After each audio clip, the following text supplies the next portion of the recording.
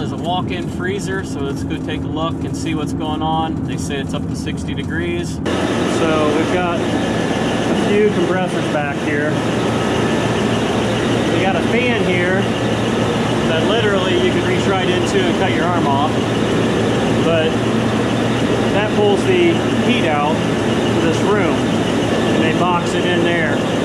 So the one we're working on is right here, and it's not running. The inside unit is completely quiet, no fan, and this unit out here is nothing going on.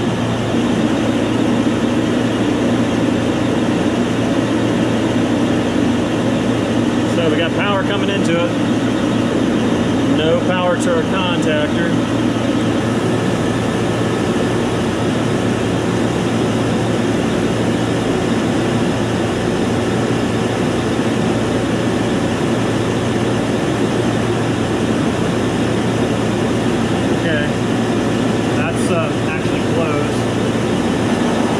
On amperage. That feels warm, like it's working. We literally can put our meter up against that with the jaws open, and you actually will get amperage. It's measuring the flux lines of the solenoid. So you close it, and obviously it ain't gonna do much. But you open them up and put it right there at it, it literally can tell you that it's getting power.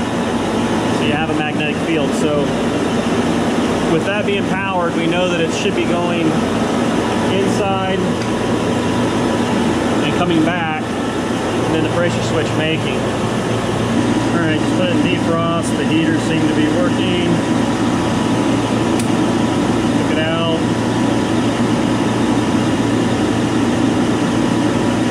No amp draw at all on the line going out. We do have power coming out of it. So went ahead and broke some rules here. Made sure we had no resistance to ground. Went ahead and shoved my contactor in. That don't sound good. So I made sure I didn't have any shorts first, but we've got some issues there. We've got all legs coming in. Each one to ground is 120, 208 area between them. So if you got to think about it, if the fans ain't running inside, that's because the delay thermostat's not coming on. So they don't bring on the fans until the box is cold. So if this ain't running, then it's not going to get cold, so the fans don't come on. So something's shutting this down, even though, as far as I can see, our only safety control is this walk-in freezer.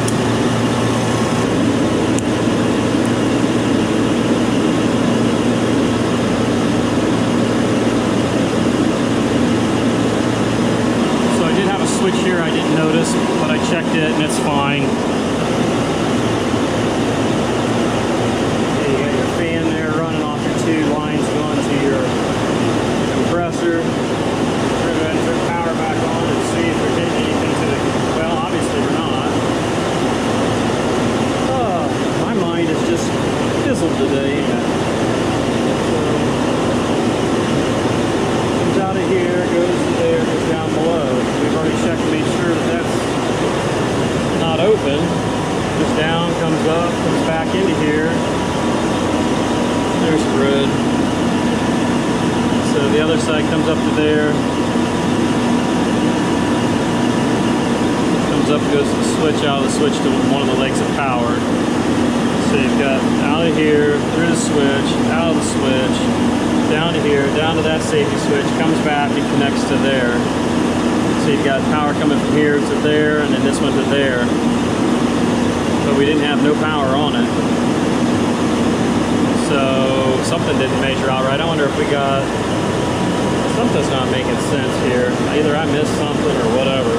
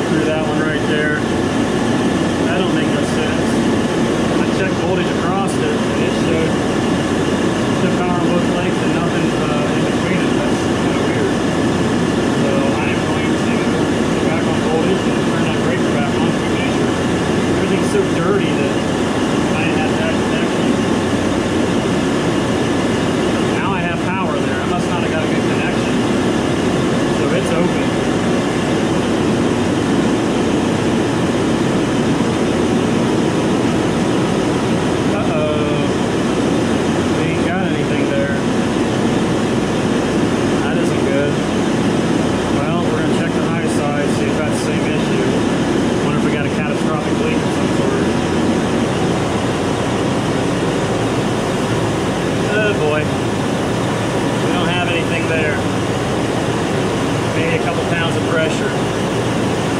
So we got us a big leak somewhere. Alright, so we went out and got the gauges. One thing you got to keep in mind here, if we pressurize this, that switch is going to make and she's going to run with nitrogen in it. So we want to make sure we turn this thing back off.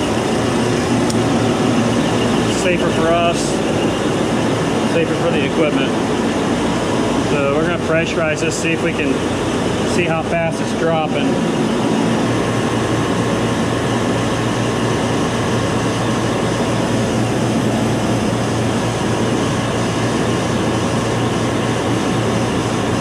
See if it drops. It's dropping. It's still flipping loud in here. I can't hear anything. You're not going to believe this. So with the headphones on, I actually can hear it. With all this noise, it's right here. Unbelievable. And as soon as I put my hand, because when I come up here, I hear nothing hardly bad at all. Okay, see her a lot? Watch this. We can set it even lower. Here, we'll set it low. Keep my finger off of it. Watch this. I'm gonna come down to here. We're about an 8. Up here, we're about a 4. I can feel the leak right here. It must have cracked that. So that's where our leak's at. Here's a big tip for you new guys. When you're done with the tool, like I'm done with the stubby gauges, put them away. Because when you have a room like this with all this stuff in here, and you'll misplace things. So when I take things and I'm done with them, I'll either put them back in the bag or I'll put them in the walkway so I have to walk over them to leave so I don't lose them. Because that stuff gets expensive really quick.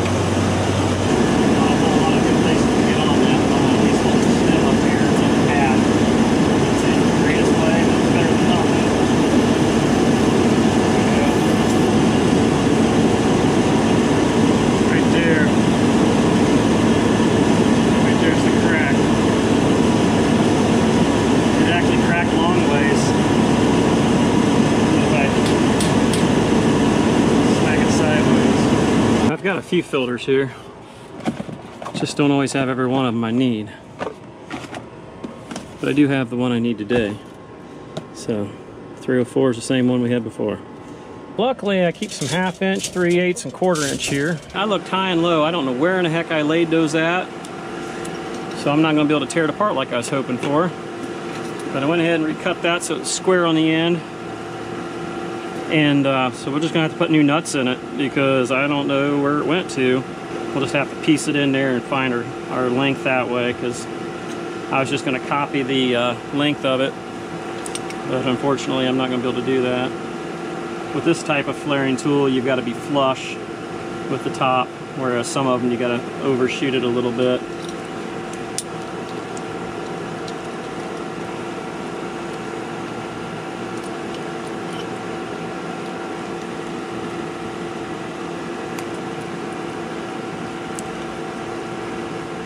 This one's got a clutch on it, which right there it went.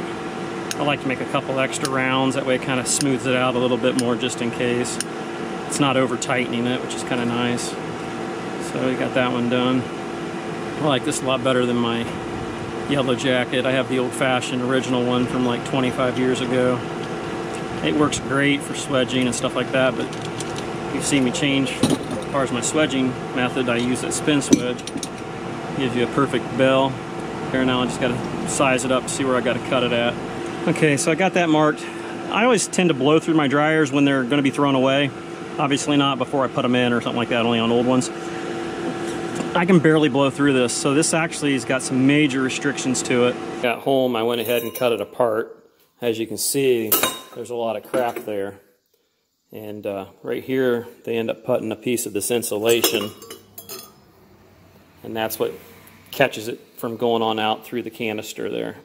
But you can see there's a lot of garbage that this filter dryer has been catching over the years.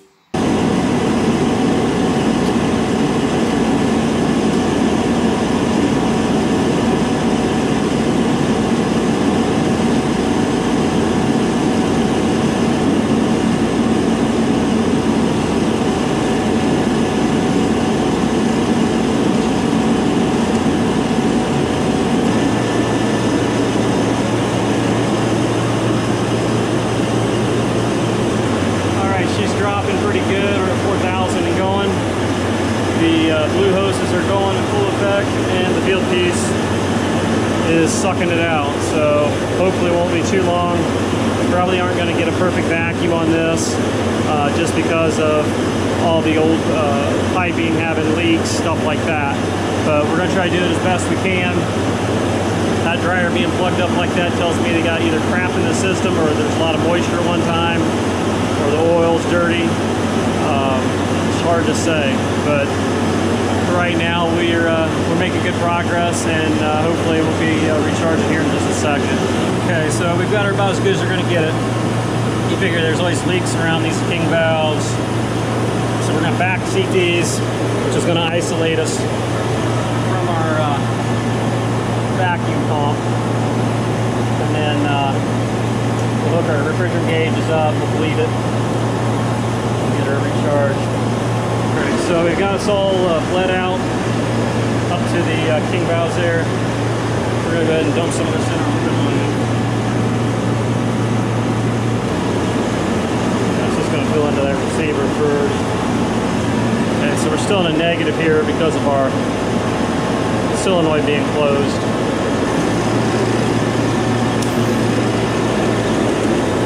Now we're not going to get too crazy here and flood our compressor out. We'll watch her slowly go in to a point. This is going to take a while, so hold on a minute. Alright, so right about 13 pounds area, you can see why this thing broke. I mean, this thing's shaking like a bad girl in church. So, the way it's supported, you got a bracket kind of hanging there. If it came across, it'd be better. We'll take care of that in a little bit, but look at our head pressure. Freaking high. So, you go around the back side of this box.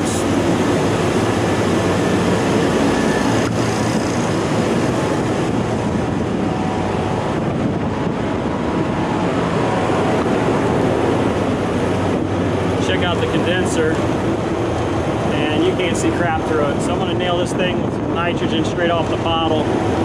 I don't know if they got water here. We're trying nitrogen first so I don't make a mess, but yeah, this is kind of a... You can do this so in wintertime you can build artificial head pressure up. That way you can kind of control your head pressure in the wintertime. Alright, you stay here and I'm going to blow that out.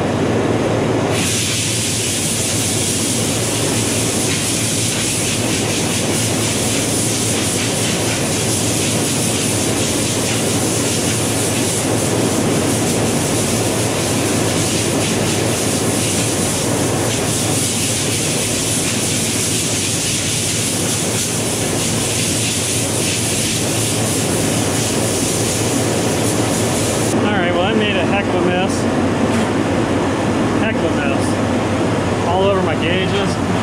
Head pressure still sucks, but it's definitely running cooler than what it was, and you can actually see light through it. I'm going to go inside and see what's going on in there.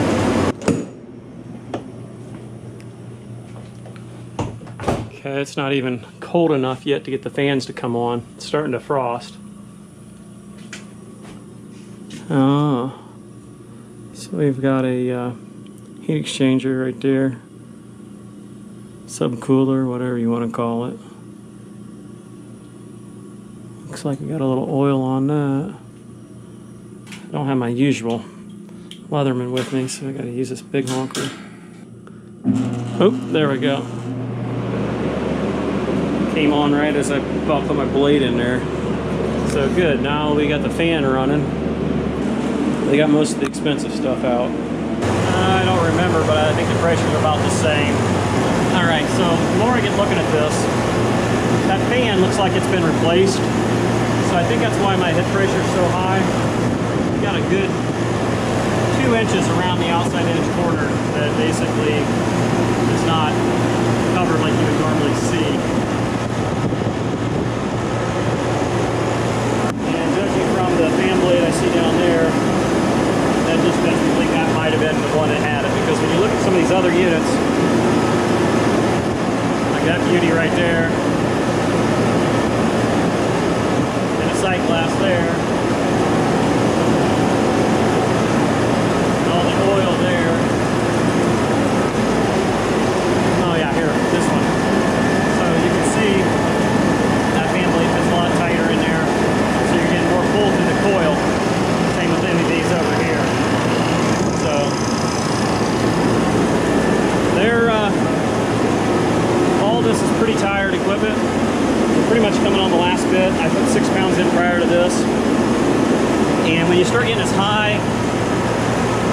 start getting hot, is what it is right now.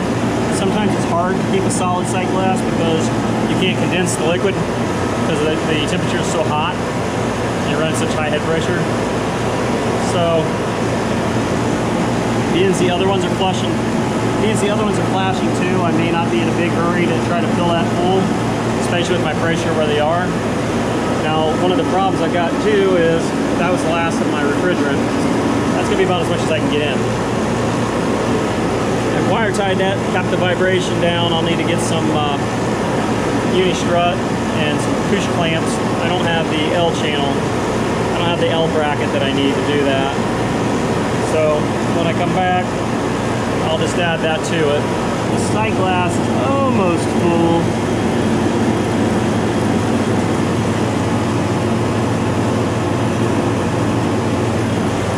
I'd say we're right in that ballpark. That puts us, what's that? This says 24, so 25, 26, 27, 28, 29, 30, about 30 pounds. I'd say it could probably hold about 31, 32, something like that. We're gonna put it into a pump down and see if it takes it down okay. The coil's a little frosted in there because it took so long to get this thing charged. We'll see whether or not we can melt that off before we go, because they only have 2 defrosts per 24. That's what our pressures do.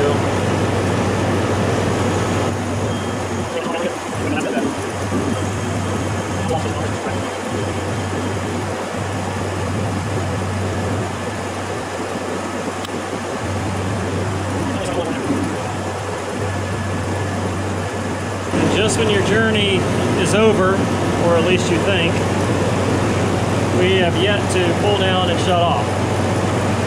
And so I'm trying to figure out why. All right, so the fan shuts off and it melted the ice off and I can feel the heaters running. So basically it's just not pumping down. We're gonna try to valve it off at the receiver and see if that pumps it down. If not, then we've probably got valve issues.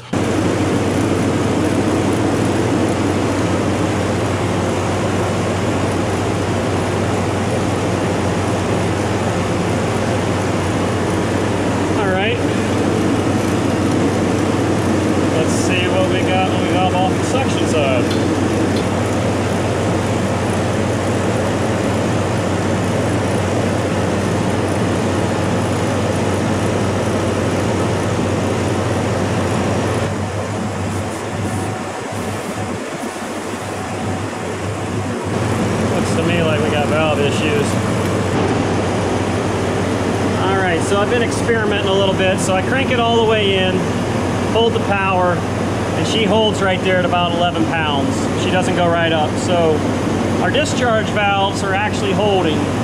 So there's a chance that we might have some wrist pins that are acting up or the valves are shot. Either way, there's major issues with this thing. If you heard in the beginning, it made that rattle noise in the beginning. Now looking back, I should have probably knew something wasn't right, but I missed it, wasn't thinking. I'm going to try to adjust this so that it doesn't stay in defrost any longer than it needs to, just to get them by, and see if we can adjust the pressure a little bit. But that's going to wrap this one up. We're probably going to we're going to quote them a new compressor, and then we should be able to just basically valve this thing off and yank it out and put a new one in. So that's going to wrap this one up, guys. If you like the video, please like, share, and subscribe. Give it a thumbs up. Don't forget to click that notification bell. Until next time, guys, we'll catch you on the next one.